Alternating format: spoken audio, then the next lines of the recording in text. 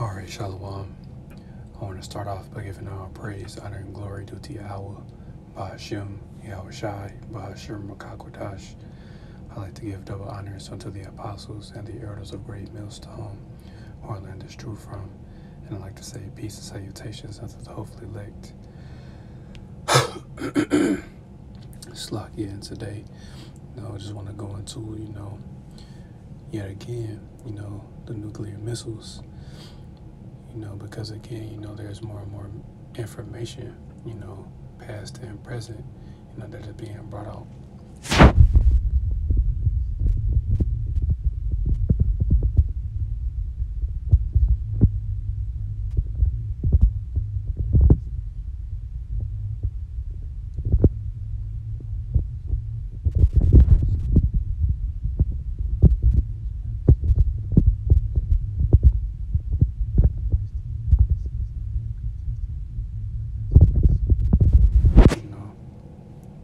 So I'm just going to play it and then bring out a couple of scriptures. Lord willing, this lesson is to find it straight to the point. The nuclear age began in July 1945, when the United States successfully detonated the world's first atomic bomb. It was an event that had a profound effect on its creators. We knew the world would not be the same. Most people were silent. I remembered the line from the Hindu scripture, "Now I am become death, the destroyer of worlds."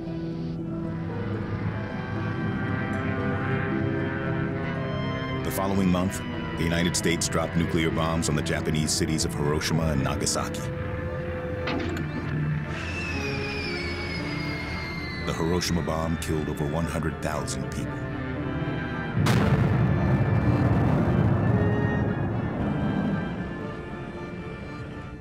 Those bombings were also technically nuclear tests. Yeah, I'm just gonna stop right there for a second. This is the book of Isaiah, chapter 54, and verse 16. It says, "Behold, I have created the smith that bloweth the coals in the fire, and that bringeth forth an instrument for his work. And I have created the waster to destroy." And again, pretty much what that, the woman said, that was actually a test, fat boy or fat man and little boy, those particular, hydrogen bombs that were dropped on Nagasaki and Hiroshima, And before I continue, I'm going to bring out the book of Revelation, chapter 13, and verse 13. And it says, "He doeth great wonders, so that he maketh fire to come," so that he maketh fire come down from heaven on the earth in the sight of men. And that, was Esau Edom making fire to come down in the sight of men when he dropped those atomic bombs, And then also, his jets that have missiles, equipped to them as well. So we're going to continue on. The 20-kiloton bomb dropped on Nagasaki 3 days after Hiroshima was a different design. It killed 74,000 more Japanese and provided the Americans more data on their new weapons capabilities. They were only the second and third nuclear weapons that had ever been built or detonated. The bombings of Japan were not simply acts of war. They were also experiments conducted by the United States to see what these weapons would do. An ultra-modern plant outside Detroit plays host to military representatives of a dozen NATO nations. Here, in 2 million square feet of floor space, parallel assembly lines turn out the Jupiter and the Redstone missiles. America is truly keeping pace in the missile age. But before a new nuclear weapon was integrated into the military arsenal, it had to be tested. The United States conducted over 1,000 nuclear tests, more than all the other countries of the world combined. When they went to test their weapons, they're not going to test them next to their people who they care about. Ideally, they're going to test them out where, people they don't care about are. The first location chosen for testing was the Marshall Islands, an American protectorate in the Central Pacific. And here is Bikini, nearly 4,000 miles from the United States, a tiny coral atoll destined for atomic bomb experiments. These first pictures of the little island show the 165 men, women, and children as they prepare for the move to another small island. This is where the term bikini, the swimsuit, comes from. So we have these sort of legacies, even in our vocabulary, of this weird period of sort of American nuclear culture and enthusiasm. In front of the palm-thatched community house, an American naval officer, through an interpreter, discusses plans for moving the people. The people of Bikini are a happy people, and they chat gaily with the Americans as they wait to leave. Modern dentistry brings only laughter. The Marshall Islanders, they were told that they were going to have to evacuate their islands for a short time and then be brought back. Instead, these bombs eliminated them. Like it.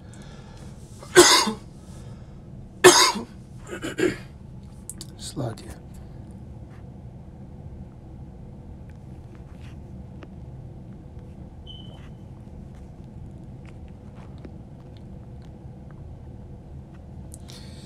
This is the book of Isaiah, chapter 34 and verse 4. And it says, and all the host of heaven shall be and all the host of heaven shall be dissolved, and the heavens shall be rolled together as a scroll, and all the host of heaven, and all their hosts shall fall down, as the leaf falleth off from the vine, and as a falling fig from the tree, you know. And this is Isaiah, you know, pretty much describing that mushroom cloud, you know. And again, John the Baptist, you know, is pretty much described the same thing. There's the book of Revelation, chapter 6 and verse 14, and it says, and the heaven departed as a scroll when it is rolled together, and every mountain and island were moved out of their places. And yes, that's how devastating, you know, the impact of these nuclear missiles are, you know. Continuing on. Their islands, they vaporized their island. They polluted the fishing grounds.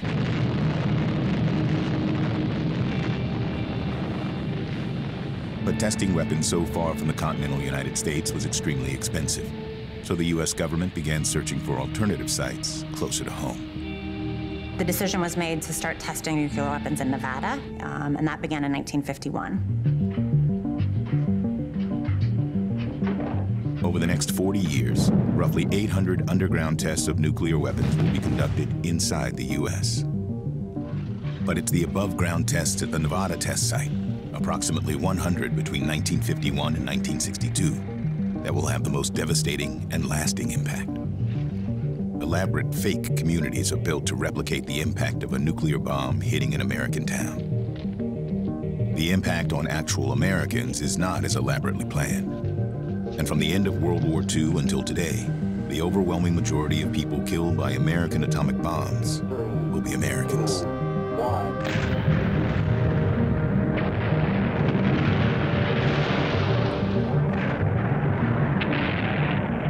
What the atomic energy... All right, slug it. Again.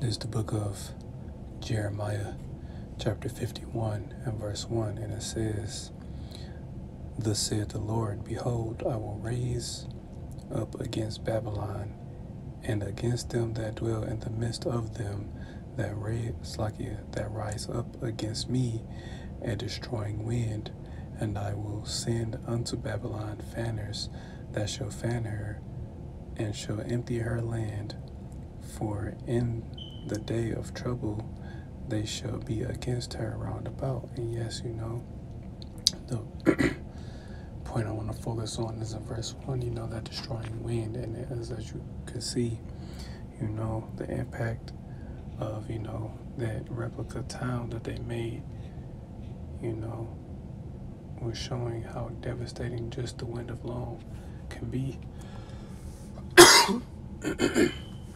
Slovakia. You know, because again, it's extremely detonated. I said detonated, but it's extremely devastating, you know. But that's exactly how much, you know, that's how powerful these weapons are, you know.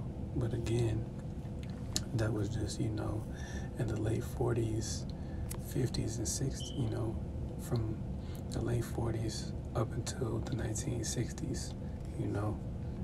And then the weapons have gotten, you know, more advanced since then.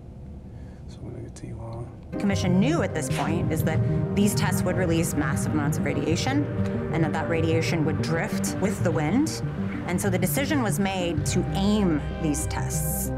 And the way they did that was by monitoring weather conditions and meteorological conditions and testing nuclear weapons only when the wind was blowing east, so away from Las Vegas and densely populated California. So a deliberate engineering took place. The fact remains this fallout wasn't falling on empty land. The Nevada test site is about 100 miles as the crow flies to the south of us, probably even less than that to the areas where weapons testing took place. Ian Zabarte is a leading member of the Western Bands of the Shoshone Nation of Indians and an activist who's on a mission to bring justice to his people for the horrors that had befallen them when America declared their sacred land Ground Zero. These Shoshone elders have never before told their stories on camera. I slept in the house on a couch that was in the living room, and the living room faced to the south. Here are 3 reasons why I switched to Native's new deodorant and body sprays. First, they're aluminum And I can remember one morning being woke before dawn. Everything was just bright and brilliant. Whatever it was almost impossible to see, it was so bright.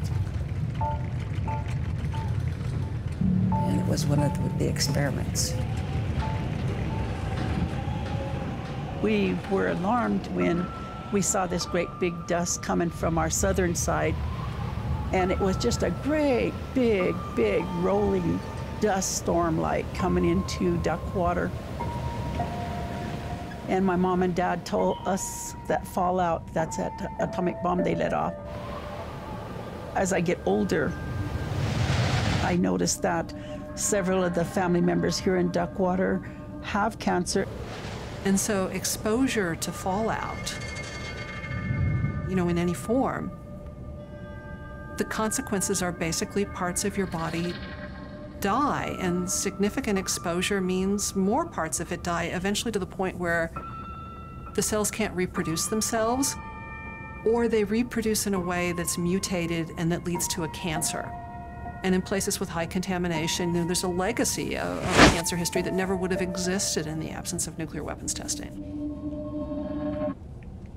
And then just a side note, you know, for those that don't know, so-called Native Americans, you know, they are Israelites and they are of the tribe of Gad. You know, these people that are featured, the 2 women, you know, that man, you know, they're Gadites. You know, he's going to pay, you know, for the wickedness that he's done, you know, to Gad, the nation of Israel as a whole, but, you know, primarily, you know, Gad and Reuben, because America was their land to begin with. They had to play out. So, before I continue, again, just to, you know, if any new brothers and sisters may come across this video, again, this is just a reminder of who runs this world, you know. This is the book of Job, chapter 9 and verse 24, and it says, "The earth is given into the hand of the wicked. He covereth the faces of the judges thereof. If not, where and who is he?" And the wicked being Esau, Edom, the so-called white man, you know. He is the wicked. He runs the world. He's, you know, been conducting these nuclear tests, you know, just in America alone, you know, between, you know, the 50s and 60s. And as you can see, you know, the effects of that nuclear fallout, you know, it gave those people cancer, you know. So again, Esau, he's gonna pay for this wickedness, you know. The health of people in these communities was seen as an acceptable sacrifice by the Atomic Energy Commission in order to have a larger and more sophisticated nuclear weapons arsenal. To fall behind any other nation in atomic progress is a national risk. And so when people from the downwind area went to the AEC and said, why didn't you warn us? The Atomic Energy Commission said things like, we have to make sacrifices in order to protect democracy. Yeah. And then that's wicked, you know, because he knew, again, there were Gadites out there, probably other, you know, people as well, but still, you know, they had to make sacrifices, so they wanted to see, you know, what these nuclear, pretty much what the radiation would do to people. So, you know, he did it on purpose, you know. They knew what this weapon was going to do. You know, he knew exactly the effect it was going to have on people. But again, like it says in Job, you know, the earth is given into the hand of the wicked. You know, that was a wicked act, you know. He didn't want those people to flee, you know. Instead, he just detonated, you know, that bomb and allowed, you know, the radiation to contaminate them, you know. The very nature of testing weapons for national defense requires we accept the possibility of some exposure to additional radiation. But the Western Shoshone sacrificed both their blood and treasure for America's nuclear industrial complex. The first thing to keep in mind about the Nevada testing site is that it's actually legally the property of the Western Shoshone Nation. It was deeded to them in the 1863 Treaty of Ruby Valley, and they have never actually ceded that land. And again, you know, Esau, you know, he made treaties with Gad, you know, just to break them. You know, he's done this for a long time. You know, he'll promise Gad that he'll do, you know, certain things just to end up doing the complete opposite. So it's like she said, you know, that nuclear testing site was actually, you know, that land actually belonged to Gad, but, you know, they took it and conducted these nuclear tests on that land, you know. According to the Treaty of Ruby Valley, the Western Shoshone land stretched for nearly 100,000 square miles, covering much of Nevada and into California, Idaho, and Utah. But with the advent of the nuclear age in 1945, the United States began forcing the tribe off their land, creating a vast patchwork of high-security military installations. And again, forced Gad off of their land, you know, it's wickedness. This is the violence of colonialism, which is really fundamental to the birth of the nuclear age. The western bands of the Shoshone Nation of Indians are the most bombed nation in the world. It was mass destruction of our world, really. It was just being destroyed forever. And you can actually see the scars of this. If you go on and look at satellite pictures, it looks like the moon. It's all craters. I'm trying to get back to where my ancestors are from, and I can't because these people have decided to kill my land and people.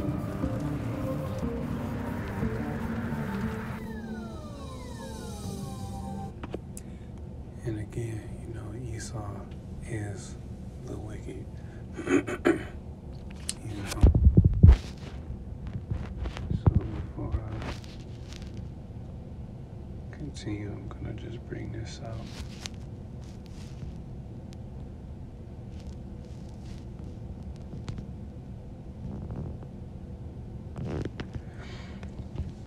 This is the book of Genesis, chapter 49, and verse 19. And it says, Gad, a troop shall overcome him, but he shall overcome at the last. So yes, you know, all the wickedness, you know, that Esau Edom has done just to the tribe of Gad alone, you know, Gad is going to get his revenge. Gad is going to overcome Esau, you know, all of the tribes. But again, you know, he's done a lot of ill things to the tribe of Gad, you know. So I'm going to go to the book of Malachi chapter 4 and verse 1. And it says, "For behold, the day cometh that shall burn as an oven, and all the proud, yea, and all that do wickedly shall be stubble.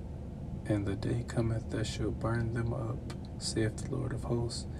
It shall leave them neither root nor branch." And yes, once World War III happens and those missiles get launched, the majority of them are going to hit America, and America is going to be left completely desolate, Nothing will be left here, because, the Lord has, indignation with this place, that righteous anger, because again, this is the pretty much the center of wickedness throughout the world, because again, America pushes its philosophies and doctrines all over the world, to these other nations. So there's the book of 2 Peter chapter 3 and verse 10, and it says, "But the day of the Lord will come as a thief in the night, in which the heavens shall pass away with a great noise, and the elements shall melt with fervent heat. The earth also and the works therein shall be burned up." And again, that's what's coming. These missiles are going to be burning so hot, they're going to burn hotter than the sun. The sun is 15 million degrees Celsius. These missiles are going to burn at 100 million degrees Celsius, That is 75 million degrees hotter than the sun, That's how devastating those missiles are going to be.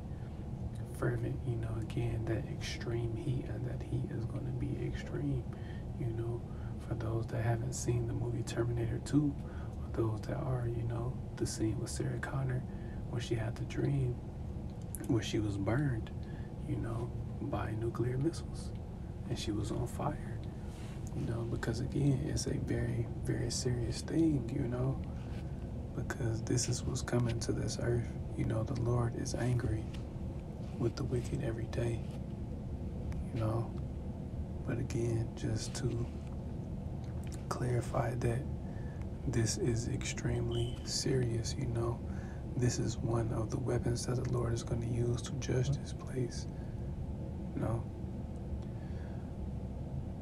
This is the book of Zechariah chapter 14 and verse 12, and it says, "And this shall be the plague wherewith the Lord will smite all the people that have fought against Jerusalem. Their flesh shall consume away while they stand upon their feet, and their eyes shall consume away in their holes, and their tongue shall consume away in their mouth." And yes, that's pretty much describing what's going to happen once those missiles hit. Those people are engulfed in flames, this is going to melt them, It's like it says, their flesh is going to consume away. So while people are standing up on their feet, they're literally going to be melted, because, people are elements. Everything around us is elements. Everything is going to be burned. It's going to be melted,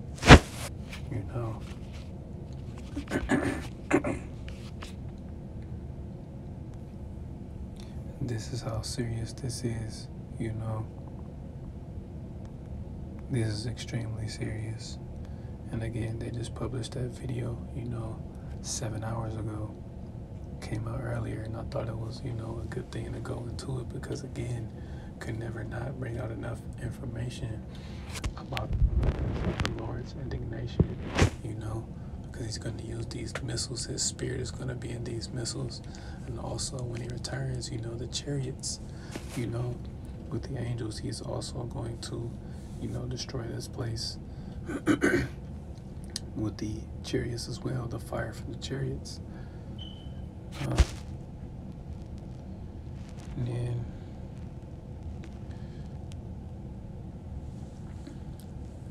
I'm going to end on this. That's the book of Isaiah chapter 24 and verse 20. It says, the earth shall reel to and fro like a drunkard, and shall be removed like a cottage, and the transgression thereof shall be heavy upon it, and it shall fall and not rise again. Yes, once America goes down, it will never rise again. You know, this place will never be rebuilt. No man will ever inhabit this land again. You know, I was going to end it on that, but I'm going to end it on this.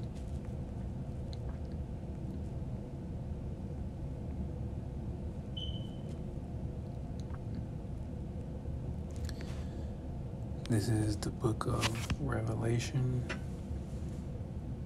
chapter 20 and verse 14, and it says, and death and hell were cast into the lake of fire. This is the second death. Now, yes, you know, again, Esau Edom is also known as death, you know, but again, hell, you know, there's no such thing as hell, you know. As you know, hell has different meanings. You know, it can mean ultimately, you know, the grave. It can mean, you know, a lower state, you know, but it's no place underground that's burning with fire, you know, where Satan and the demons are. Like, no, it's not what it's talking about, you know. But again, death and hell were cast into the lake of fire, you know. The lake of fire is going to be America, you know, engulfed in flames by those nuclear missiles, you know, because just like the Lord judged the entire world, you know, the first time by way of the flood, you know, he made a covenant with Noah by way of the rainbow that he would never destroy the earth with water again, you know. But again, in that covenant, you know, it's pretty much a sign as well, because the rainbow is also in a, you know, a shape like an arc or an arch, you know, but yet, you know, and it's pretty much symbolic of how the Lord is going to judge, you know, the world again a second time. Only this time, you know, the entire world isn't going to be destroyed, you know. Just one particular land is going to be left completely desolate, and you know, other lands are going to be hit because, again, the earth is polluted, you know, so it has to be cleansed. And water and fire are cleansing agents, you know. So the first death was the flood of water, you know, and the second death is going to be the lake of fire, you know, death by thermonuclear missiles, you know. And this is serious because this is what's going to come upon this earth, you know. It's inevitable. It's going to happen. So, you know, first and foremost, speaking to myself, you know, we have to take this extremely seriously because, again, that's one judgment that no one should want, but there's millions of people that are going to get it, you know. So, Lord willing, this lesson was edifying. I want to give all praise, honor, and glory to Yahweh, Bahashem, Yahweh Shai, Bahashem, Rakaha Kudash. I like to give double honors unto the apostles and the elders of Great Millstone, who I learned this truth from, and I like to say peace and salutations unto the hopefully elect. Till the next time I say Shalom.